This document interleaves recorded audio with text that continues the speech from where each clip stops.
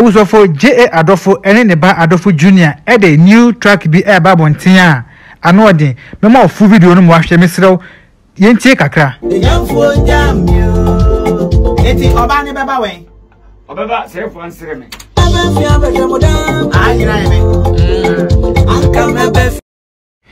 I was for answer na mama part after odi ni kunu atem dinner tem eso ompeni bi no ni kunu asaba back ama wasanje no ama anti Messi na ga oji ni kunu no wasabeke kanadwa acha anti Messi a abusuafo ya hwe ka kamera ma se wa himi azonto waji wani so watwa wrong meat be man so wonko o se no onim sa adwi we na wo wutirim se no onim sa o be pena kodi no onko sister waboka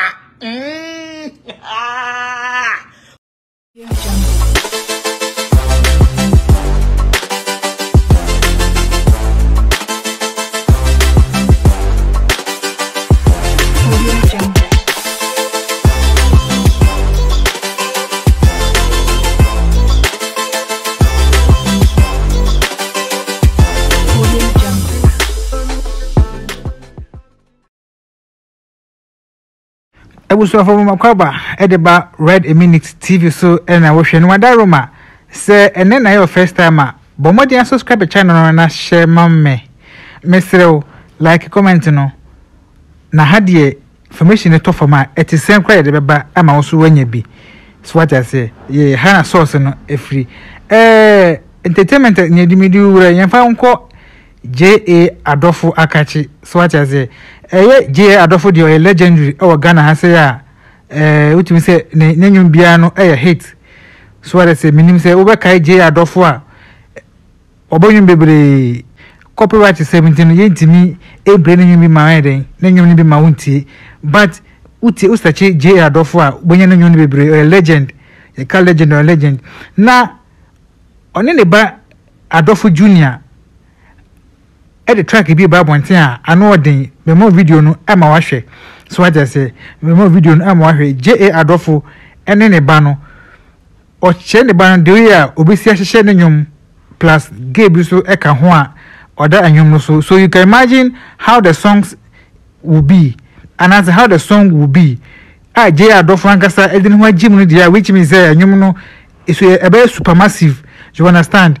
Studio section do you know mo hye nwom no the way Adofo say no ko merensia na we say na busua wadaroma yenko studio ho yenko tie a little piece about J.A Adofo the tracker on Junior Adofo Jr. ene some lady be that's why or the neighbor no ye ba na afei video another video so ho a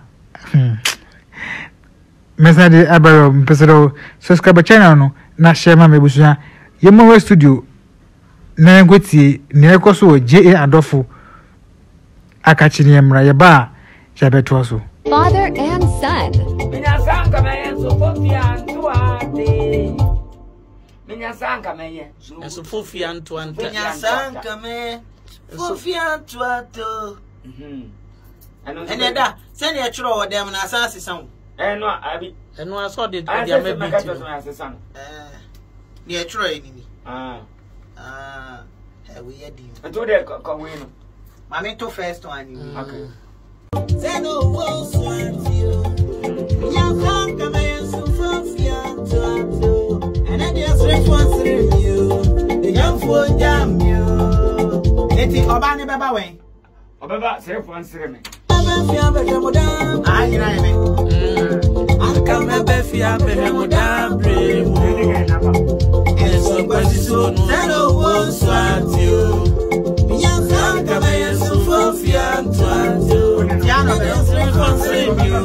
And just for jam you.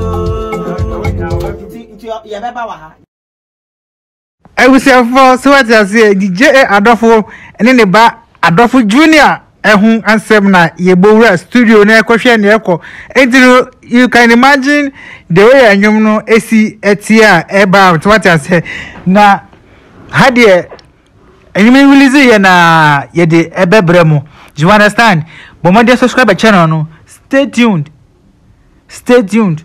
subscribe channel no na like mame so what I say na ye de information na wa ha edi ebebro enti no J.A Adofo ene ne ba no na lady bi so a oye artist ono so omde ne ebeto track no so a obese so enti na nwum no ade yete aka wadaroma ebu ho na ho ntiase enti no yesem ko studio nyem ko tira kwanka ho ne ba news asanso ho no na edi asan abeso so ebusafo yemoro studio bomodo subscribe channel no mame like bell no mi asoma me yenko tie no foforo nka ho binim sa ya wode na se mo studio ni entie foforo the same you no a na enhwe ne ekọ me da se Father and son.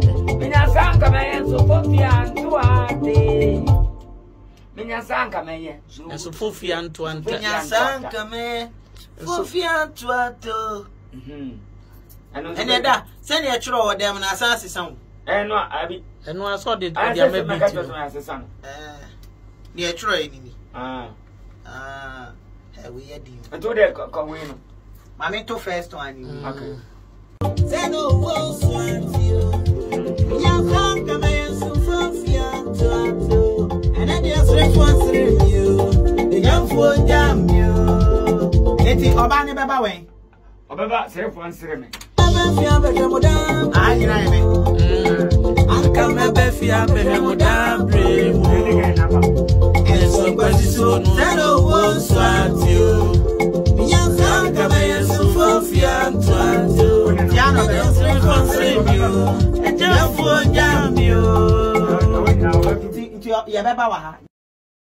Welcome back.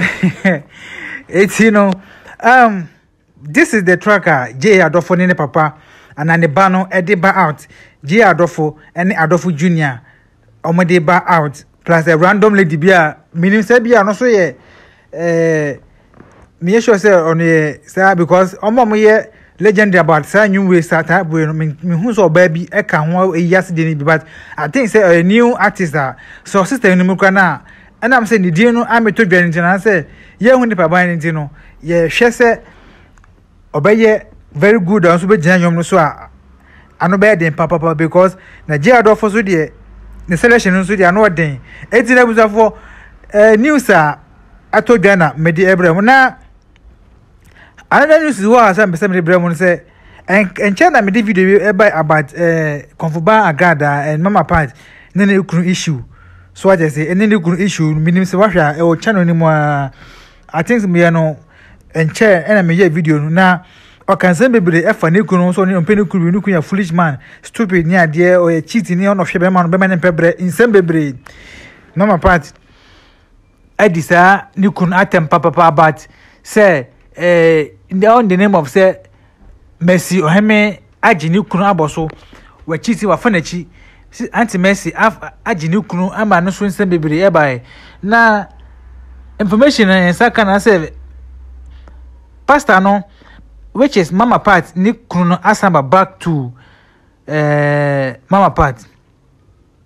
Yes, our for us media okay be obey third person after Mama Part be guni kunu ma support kana judi na tem no ego we chin wasamba back ama anti Mercy nse si from na Konfuba Agada so abaye video bia edidi na tem fokin insem bebre ebusafo wadaroma ye monwura ho na yentie ne ekọ ne ba ye de ho kiremu asan abramo Mercy ashawo azonte me ka kirawo ne ususu ye ne ne wodwe ye ene ne wo pray ye nyina no abo wutiri so sister arewo so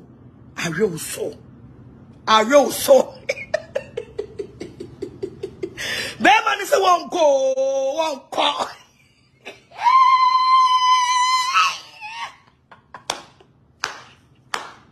Mercy ashawo azonto was it you no onko biem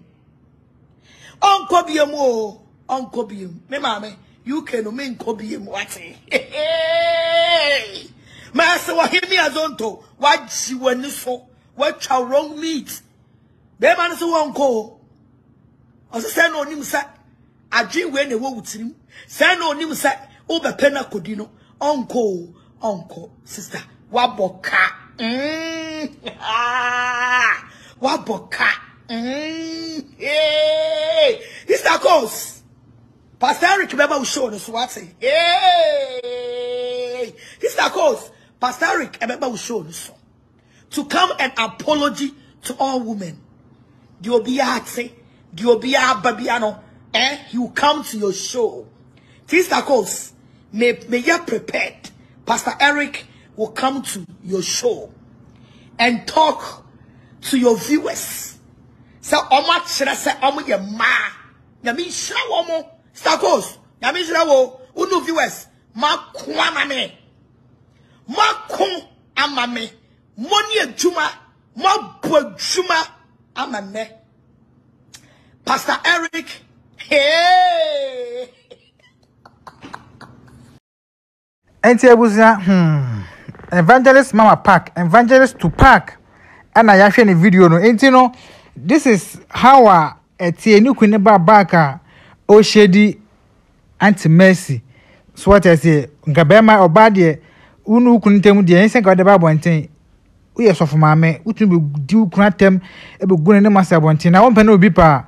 Afei weni abre udi na ta afei so mpe mani biem. Na be ma ne san ba ya wasanche. As wasanche ne dia. Afei anti mercy na okay minim de. But ebusia bomode fa comment bla wa dwen kire ehia me bomode fa bra na mo subscribe channel no mame mo share ensign fa mame me sero notification bell no eno amia so na me video bia tuma mwenya na wa hwe be say the video bi esa abrewa eno no enche bia obehu sa video no sofu bi hu so akoka ma azema brother sofu we sofu bi aja sorry sika correction ne tight ada ko to range over modi ba asore wo no asore fo no bu ofum so mo jo musika ebuzia bidi video ne bebrabu mesre mu subscribe channel no na share ma me ne si ni de wa ni ese wo hwe idiam je so ebright gh comment the support soldier follow mo social media platforms ne so bia as ebright gh be dem say so Red A Minute TV subscribe ma me. Thank you very much for watching.